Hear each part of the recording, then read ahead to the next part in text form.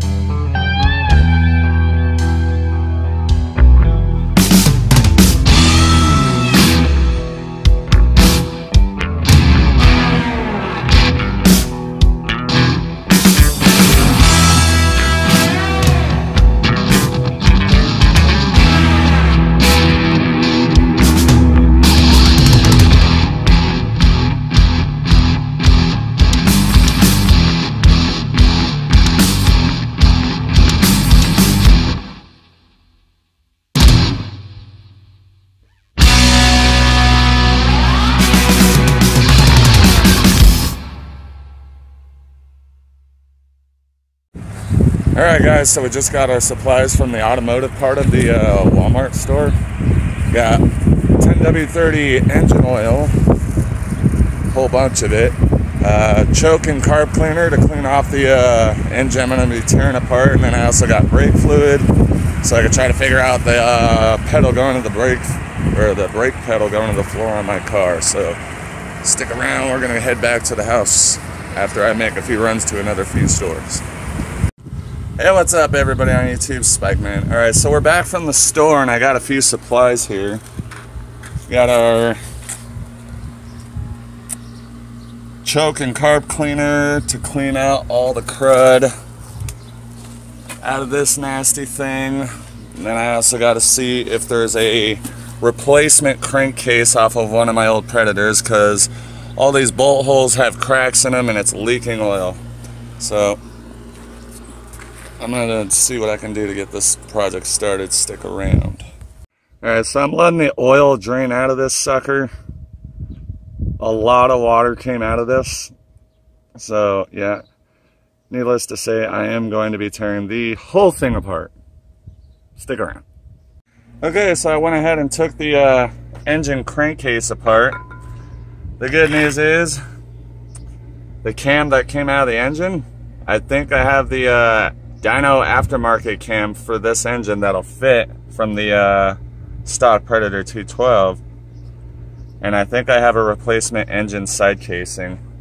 It's pretty nasty in there. There's this sludge buildup that the carb cleaner wasn't even phasing, so I dumped some gasoline in there. I'm gonna go ahead and wire brush this out, so stick around. Alright, so I managed to get the all that black sludge crud cleaned out of there best I could, and I found something interesting. I don't know if you guys could see it, but I was checking out the cylinder walls. Not sure how well the camera is able to pick up on it, but it still has the crosshatch on the cylinder walls. I'm guessing whoever had this engine didn't have it running very long, because those cylinder walls are barely even broke in. There's very little wear on those cylinder walls, so I'm guessing the rings are probably in still really good condition. Stick around for the further teardown. Alrighty, as you can see, we got that bad boy way cleaned up. I'm still working on one of the valves. I got the valve cleaned up, one of the valves cleaned up. And look at the improvement I made on that engine cylinder so far. Even the crosshatch on the engine, it still has its crosshatch. There's almost no wear. Like, it's like this engine's just been brutally, I don't know how you say it, violated. And for some odd reason, I just got it in the condition it was, but it just, according to the condition of the cylinder wall, it's as if though it's hardly even been ran. And for the time it was running, somebody just took shit care of it. Oh, there's my little boinky butt. Scamp. IHOP.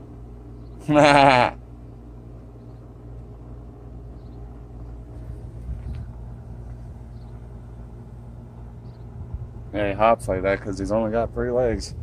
But onward and forward. Yeah. Stick around.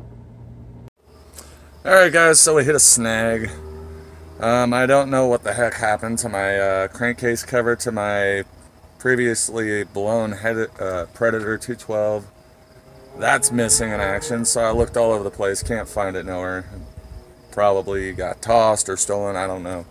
But the news on this little 5.5 horse, I'm thinking I'm gonna just like get a rig and seal up those bolt holes to where a torque converter would bolt on, because those are all cracked. I need to fix something with those. And it turns out the dyno cam from the 212 just a hair bigger than the stock cam, so that won't work. I just got to run it stock, everything stock. But on the contrary, got everything super cleaned up. This used to be all completely black, full of soot and junk, and the head's all nicely cleaned up. I just got the everything all cleaned up for the moment. Still needs a lot more cleaning, so I will have more videos. I'm gonna keep on keeping on until this damn thing runs, so stick around for part 3 of this engine resto.